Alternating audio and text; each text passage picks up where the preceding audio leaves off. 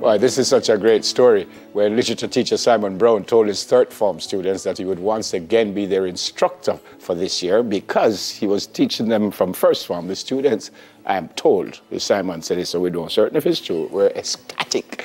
But he's here with us, literature teacher at St. George's College, accompanied by Antoine Bygrave and Case Mitchell, and they're both in 3C, which is grade 9. No, sir? Yes, sir. Yes, Yes, all right, hold on. You have to do a push-up. No. I'll tell you why that happened later on. All right, back up.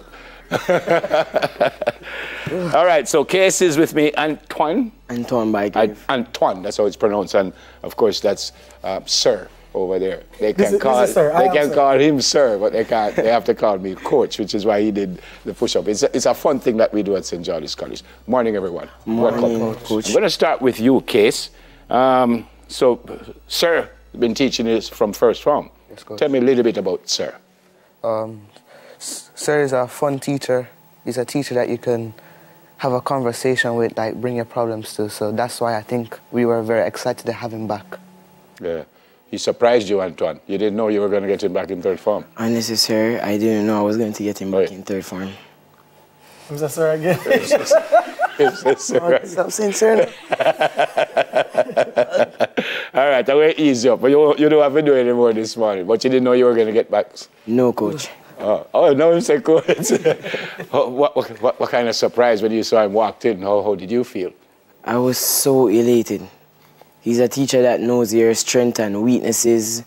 He knows your talent, and he will always tell you, don't waste your talent. There's a better life out there. His teaching ways are impressive. It's not like normal teachers.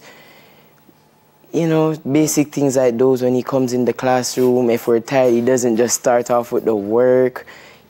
He warms up our mind with some football questions, some trivia, some things like that. And I notice him, as we look at that, you catch people sleeping in the class. And I'll wake them up. Yeah, man, that way, because I'm afraid of getting caught on the video, some of them stay awake after that. How does that make you feel when you heard your two students just now and what happened when you walked in? How does that make you feel? It's a great feeling. To be honest, what was interesting about this class specifically is I had them, their first year was all online. They would even remember that I used to call them Avengers. We actually used to close the online meeting with Wakanda Forever, right? And that was something that I thought was good to kind of get them into the mood. I like using modern things to teach the class itself. Where does that style come from? I'm not even sure. I just know that when I started teaching, I had a hard time relating the content to students. And I say, you know what? If I start comparing it to the movie that is out now, if I compare poetry to a song that they know, I feel like that would make them not only pay attention, but then they would understand. And it's something that I kept with me throughout my teaching years. Yeah. You know, so having them online, and then the year after now, I kind of asked if I could get 2C. Because that was 1C, and I asked if I could get 2C, and they agreed. I had them half online, and then we all went back into the classroom in January. And it was actually almost emotional because I told them I don't usually teach third form, you know, so this is it. And everybody was just like, all right, well, I guess this is what a games day for the last day. And I remember saying to them that, you know, well, not saying to them, saying to those who organized the timetable, they had asked me to teach third form. And I said, the only way I teach third form is if I get 3C. And you got 3C. And I got 3C. What about passes? What about passes, percentage of passes in literature? Well, I haven't calculated the percentage because, you know, CSEC is really where they calculate that. But for the most part, the kids pass my classes. And I think the reason that happens is because they're intrigued by the material. Yeah. You know? Antoine, I don't want you to compare him to other teachers because I don't want you to get yourself in trouble. But you do well in other subjects, I suspect. Yes, sir. I do very well in other subjects. You know you owe me. It's all right, but you can't sit down but you owe me. I'm not get it. He says, sir, I get it. And the same with you. You do well in other... Is literature your... I guess the sir is here, so you're probably never going to say yes, but is literature one of your favorite subjects? Same with one of my top subjects as well, sir. Yeah? I start to deal with critical thinking, and I like to think a lot. Oh, you like to think a lot? Yes, sir. what you want to be when you leave school? I like to be a track and field athlete. And, you know, when I get the money. Professionally? Yes, sir. Okay. What discipline do you do? The amount that push up that man you're going to do when it's done. In track and field, I do 100 and 200. 100 and 200? You're going to go champs? Yes, sir. You're going to win? Of course I'm going to win. Of course, coach, I'm going to win. See, Casey, the amount of push up, Casey, you're going to do.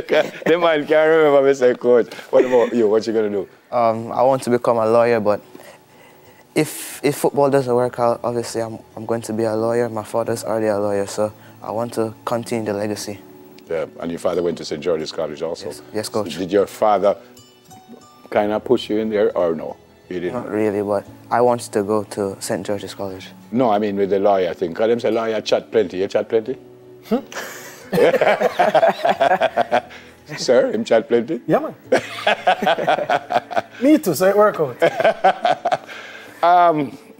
Where do you go from here? You're going to follow them to 4th form and 5th form and 6th form? Well, in 4th form, the class is split up anyways. You know, it's split up into the amount of subjects. I mean, to be honest, I feel like what the groundwork that I've done with them, they should be fine now. You know, 4th form is a more mature time in their life, so they should be fine. I just was elated enough to have them again. Why are you still in Jamaica? Because every teacher go foreign because the money is not good, and I'm told, and all kinds of stuff. And I'm being serious. Why have you decided to stay? To be honest, it's not without trying. I have tried to go away, but certain things didn't work out. You do find that for language and literature, the demand, in my experience, hasn't been that high. However, I'm part-time. I'm a part-time teacher. So there are other things that I'm doing career-wise that I'm working on. Yeah. So to go away just to teach wasn't that enticing. And I have a mission that I want to do with teaching, which is why I came back part-time. Okay. He's a videographer, he's a basketball coach, and he's helped St. George's College in both areas. And #1 teacher, as you just saw. See my try dance, eh? No, sir. I should not have sent that video. No, sir, you should. You don't look so good.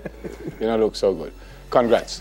Congrats. It is huge for youngsters to look up to adults these days, and especially a teacher, because some people might say, peer homework, I'm going to give him too much work and I don't like him. So it's brilliant. Antoine, good to see you. It's good to see you too, coach. Thank you. Him said thank you. No. Oh, you went to some push-up at 7 times, him said. So you have 7 push-up. Literature teacher Simon Brown, 3rd form St. George's College students, Antoine Bygrave and Case Mitchell. Ad Majorem Dei Gloriam, which means? For the greater glory of God. We soon come. 7. We're going for a break. When we come back, him still had the push-up. 2, 3, 4, 5, 6, 7. And coach was unfair because him keep saying, sir, push up. We soon come. We have 7 too.